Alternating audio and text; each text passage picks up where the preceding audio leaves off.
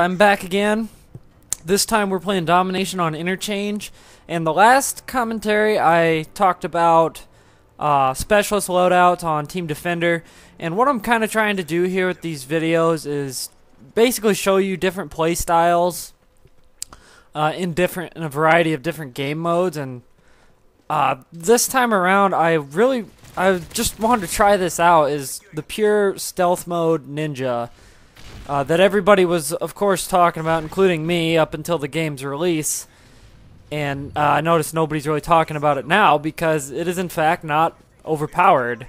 It's nothing like, you know, the Ghost from Black Ops. It's interesting to play like this, the Blind Eye Assassin loadout. I don't have Dead Silence unlocked, but Sitrep is just as good, if not better.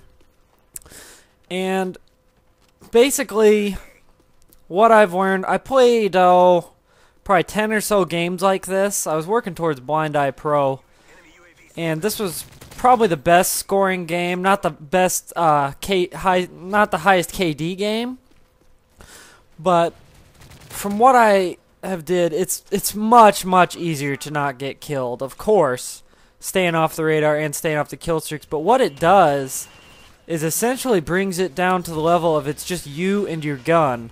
No perks to enhance your gun other than the attachments and proficiencies.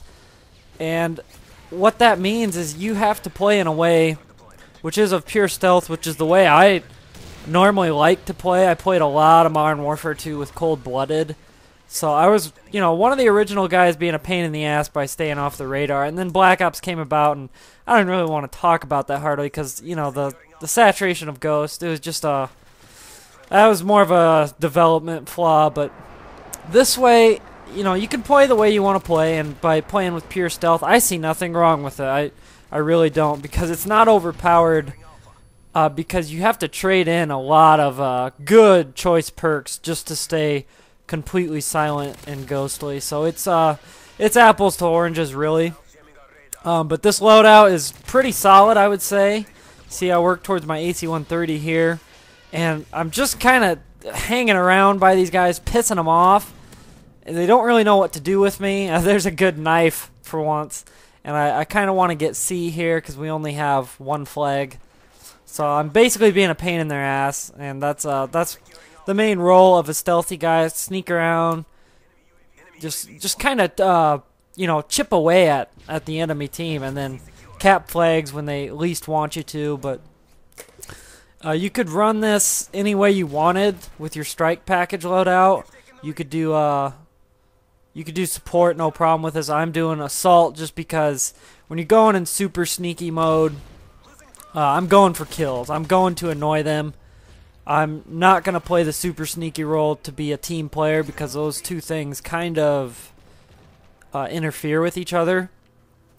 So the idea here is just to get those kill streaks and to kill a lot of people with my gun too. And the thing is, without the ability to have those perks like sleight of hand, quick draw, etc., you have to choose your gunfights. You have to know when not to engage them, when to defend yourself and hold your ground, and really you have to choose your map positioning. It's important. It is a little bit more camp happy, I'll admit. I can't really stand watching it like this, but it is a nice break from trying to run and gun, because one thing I haven't talked about yet. Oh, and this AC-130, I'm going super fast mode on it, so I don't know what it's gonna look like in the actual video when it renders.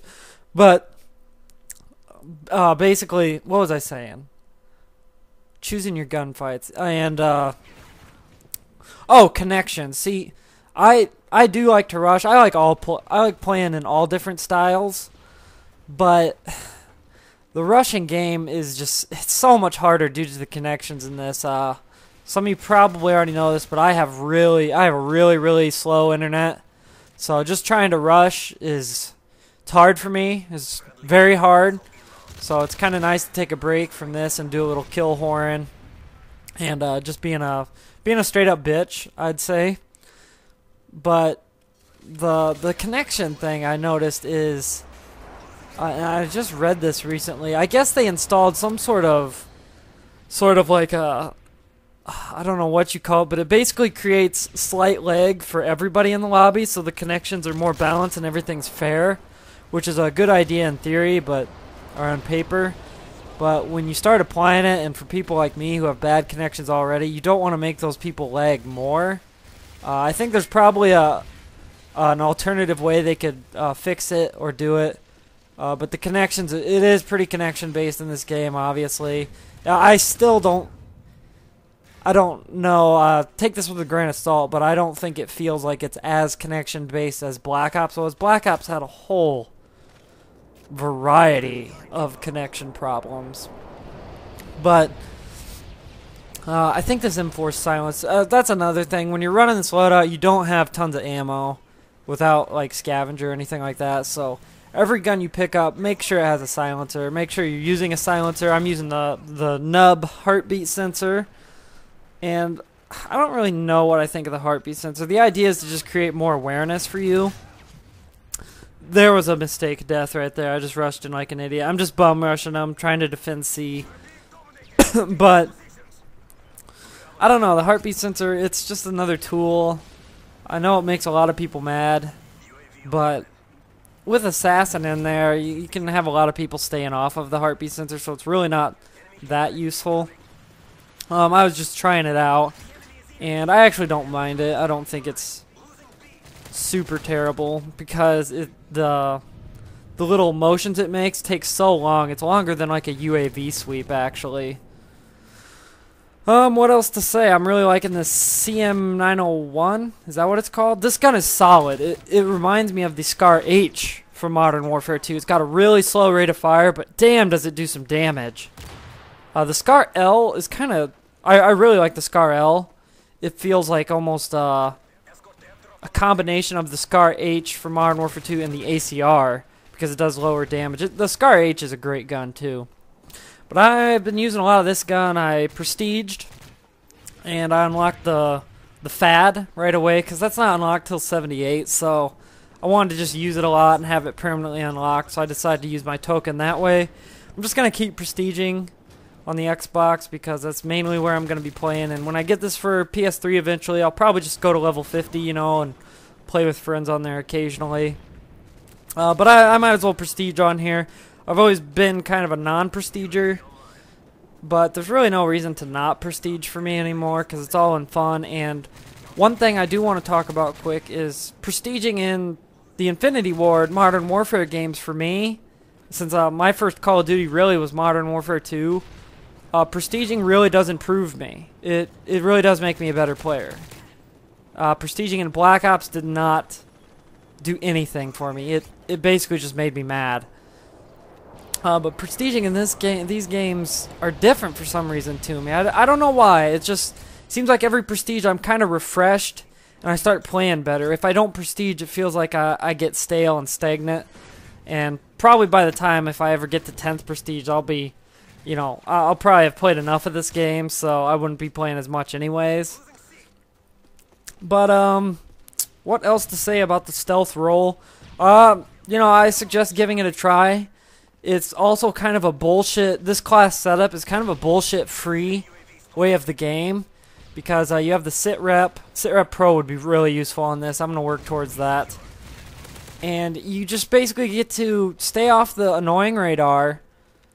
Get the stupid kill streaks off you. I'm not sure how the recon drones affect you with this. I'm pretty sure you can still get tagged. I don't know that for sure.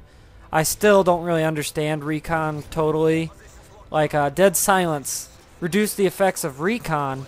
Does that include? Is that just recon the perk, or is it the recon drone? It's confusing to me. It kind of, I don't know. Maybe some of you guys would know the answers to that. Like the recon drone, because it tags you, and it can tag you it can tag you regardless of what you have, but it just doesn't last as long if you have dead silence or I don't know. Anyways, for the next gameplay, I've been tinkering around with the shotgun and snipers, and I'm struggling to say the least. I suck. And I'll probably try to bring you one of those types of gameplay, if not that. Maybe something else like a light machine gun. I'm just trying to show a variety of playing styles because I'm really having fun like this.